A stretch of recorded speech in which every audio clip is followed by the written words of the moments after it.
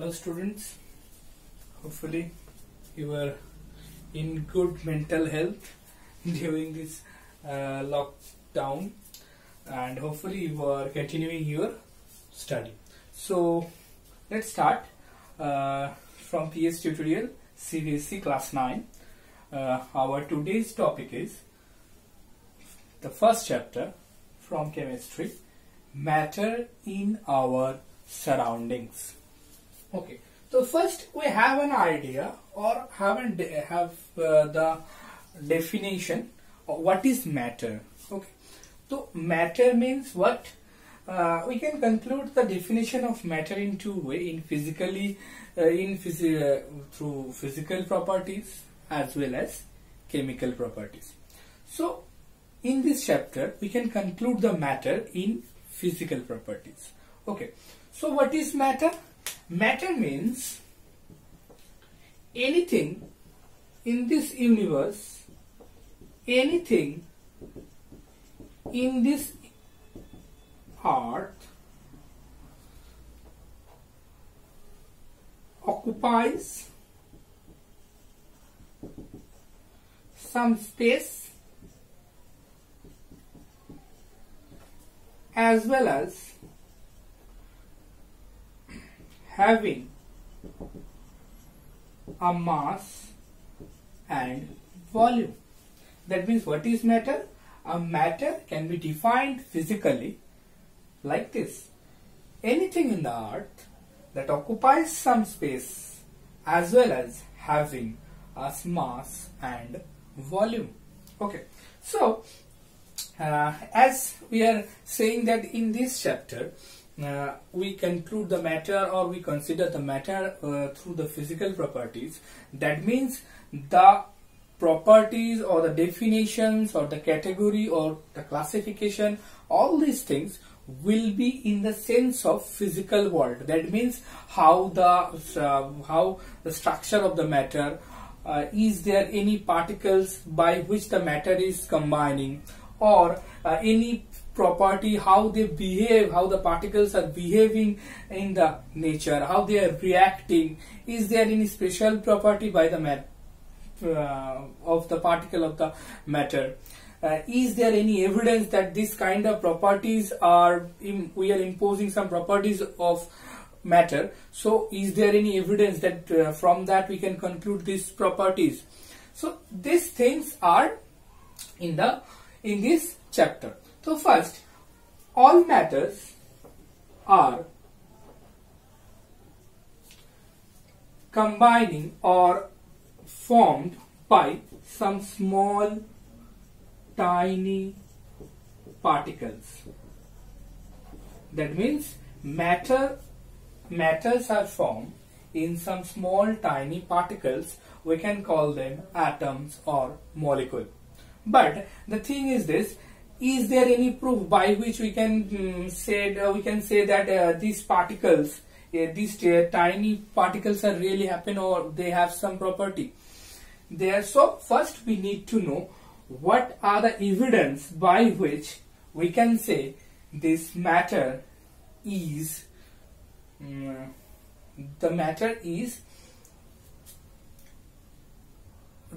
constituting this particle. Okay, so let's start. The some particles, and it is said that these particles are constantly moving. These particles are constantly moving. So now, evidence or proof. Evidence or proof for which that these tiny particles, matters are constituting these tiny particles, and they are constantly moving. So as a evidence there will be three processes. First, diffusion. What? Diffusion. Diffusion is a process where if two solutions, or if two other material having the difference of densities, they are combining, and after the combination there will be a equal density of the both of this, and there will be a combining material from the previous two materials. Okay, so this is called diffusion. Again, this is the first and second process, Brownian motion. Brownian motion. Robert Brown found this. This is another proof. And the third, Tyndall effect. Tyndall effect. So first, we know that there are three processes by which we can say that the matters are constituting with the particles, and these particles are constantly moving. So let's check what are the processes actually happening in these processes and how the processes are our proof to consider that particles are continuously moving. So first, diffusion. Suppose diffusion.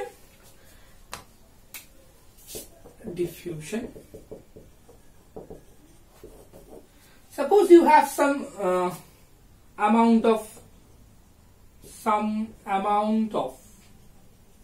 sugar, and in a beaker you have some water. Okay, so if you are pouring this sugar in the water, it will make a solution of water and sugar. So first, just pour this sugar in the water. That means after pouring, this sugar occupy the lastmost end of this container. Okay, this is the first case. And after some time, if you are stirring this constantly, so after some time,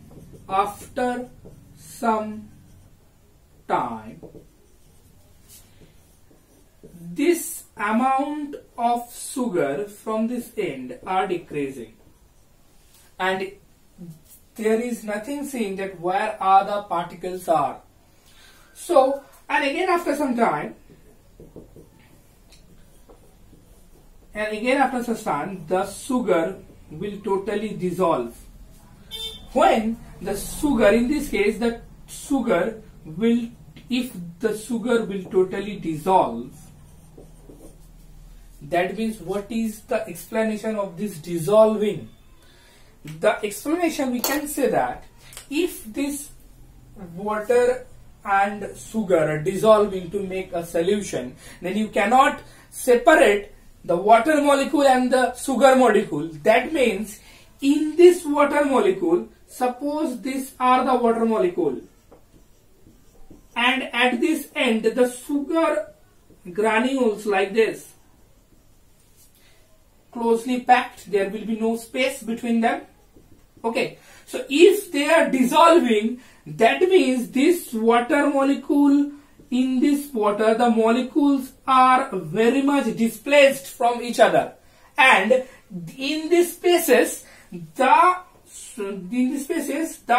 particles of sugar molecule, not granules. Granules means one sugar granules means there are many tiny particles of sugar. So if this dissolve, that means these particles are moving out from these granules, and they will positioned side by side properly with the water molecule like this. That means there are no free space in this container. There are no free space in this container to enter another new molecule. Then after dissolving or after making this solution, if you are pouring more sugar granule, then this last amount of sugar molecule will not dissolve. That means this dissolving property or the constantly moving of this sugar molecule and positioned this sugar molecule side by side of this water molecule due to the process of diffusion. That means by the process of diffusion constantly, and this is a confirmed proof that these particles are, first proof that matters are containing this particle and the particles are constantly moving. So from diffusion we have two conclusions. Matters confirm they are containing some particles, and the second proof is these particles are moving. Okay, next thing, what? Brownian motion. So Brownian motion, same from Brownian motion we have same conclusion, but what is Brownian motion? Robert Brown first found this event, Brownian motion. Robert Brown, what he did? He did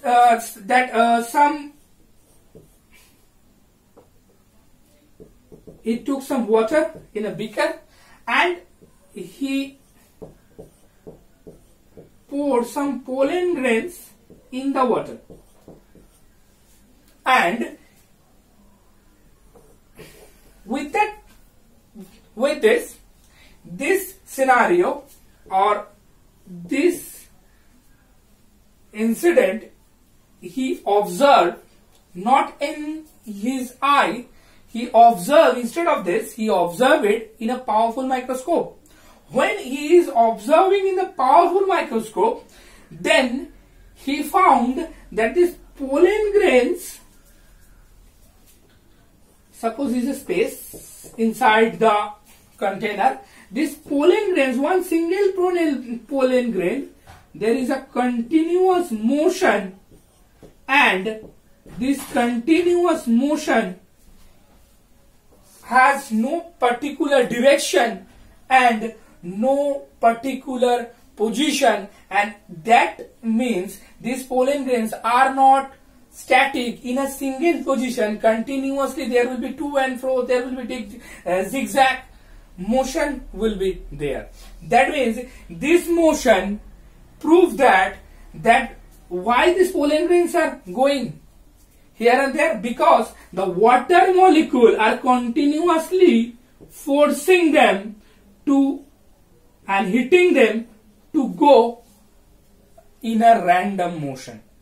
So by this, Robert Brown considered also the same fact, as the pollen grains are going from here to there and in a zigzag motion, random way.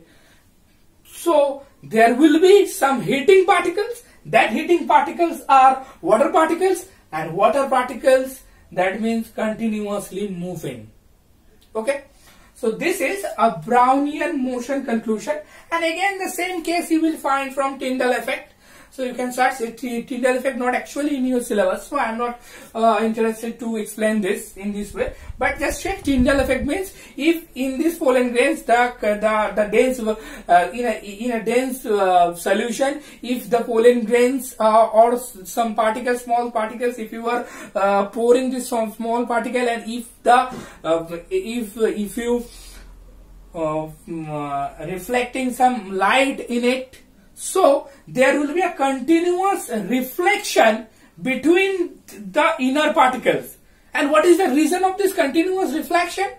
The continuous reflection, the reason of the reflection is in between them, these air particles are moving. Again, these air particles are moving. That means the dust particles, you can use the pollen grains, these are moving. That means the same thing, that water particles are hitting this dust particle, so the light is continuously distracting or reflecting. So the Tyndall effect, scientist Tyndall. So the Tyndall effect is also this kind of proof. Okay.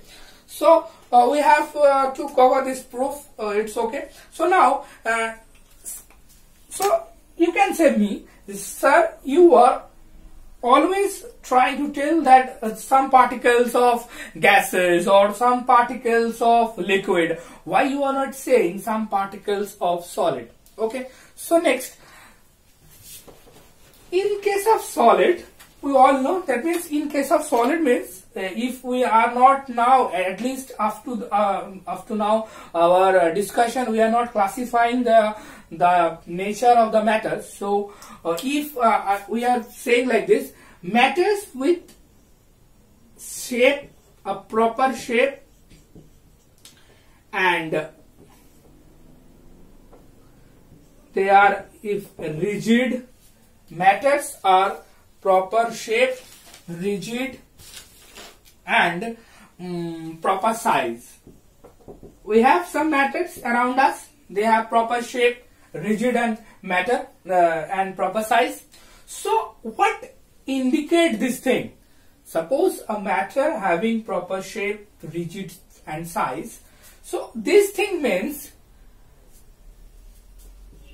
suppose this is a space, or this is a specimen of a matter, and this size is particular, and no one can change this size if they are remain with this.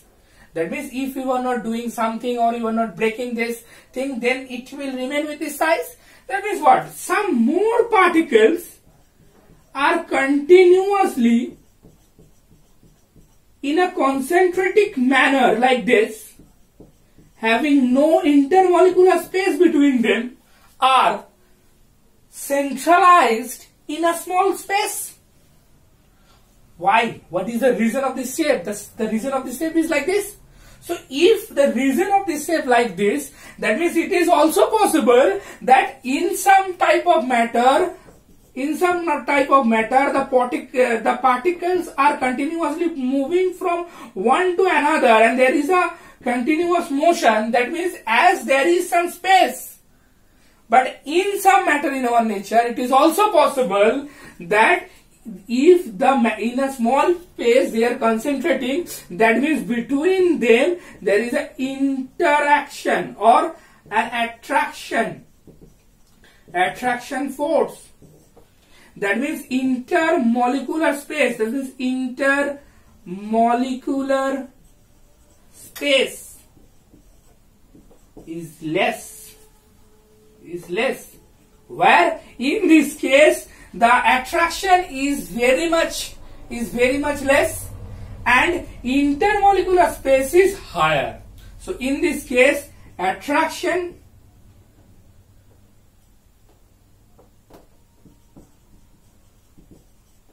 is less, and the intermolecular space is higher. Okay. So by our all this evidence, we can sum up the properties of the particle of the matter. So what are the total sum up of these properties of the particle of the matter? So the particles, so we can say the particles of matter, first very small, tiny,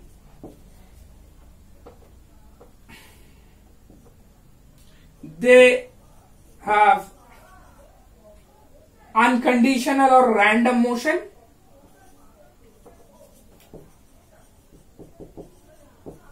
they have proper shape. That means proper shape means, they have interaction between them, interaction force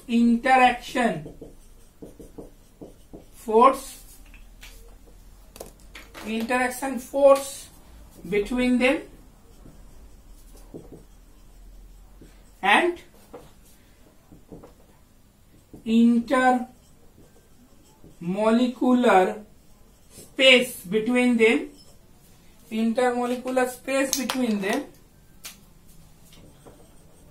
depending on their nature. Okay, so this thing first, very small, they have random motion, interaction force they have. Okay, it may be greater or less. Again, we can say this intermolecular force is depending on their nature, as well as intermolecular space is depending their nature. Okay, so these are the properties of the particle of matter. So the last thing, we can end our discussion by these things. So now what will be the category or the classification? So the type of matter. So first, solid. Solid means which properties will go here? The properties of proper shape, strong interaction force, proper shape, strong interaction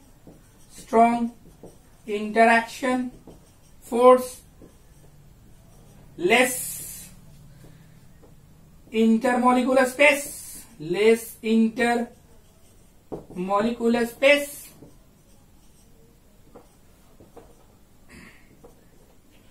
not such kind of motion of particle except the special cases. Special cases means what? If this solid will participate in diffusion except this. Okay, so these are the category of solids. So in the second, liquid and gas. In chemistry, this liquid and gas, in these two we can both say that these are the fluids. That means these two, the particles of these two are continuously moving if they get the free space. But there is a slightly difference. What is the slightly difference? The slightly difference in this liquid, they are not escaping in this liquid. They are not escaping in the container. They are not escaping from the open container. Okay, that means just think, in the liquid the particles are not escaping from the open container. That means these have a fixed surface area or the fixed area. But in the gaseous system, they are continuously moving if they will get any kind of free space. So this is the slightly difference. Again I am telling what is the slightly difference between them. Liquid will not escape from open container by itself, having a definite surface for this. Liquid having definite surface, and there is no definite surface, and the molecules of this will escape if they get any free space. Okay, so these are the slightly difference, and the main similarity between them, in these two, both the molecules are constantly moving. As constantly moving, the intermolecular space is larger, that is higher, and the attraction between them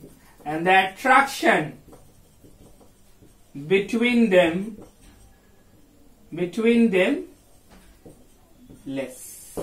So this is the total our discussion about matter, and after this, the next video, we will again explain the solid, liquid and gases in more detail. Okay.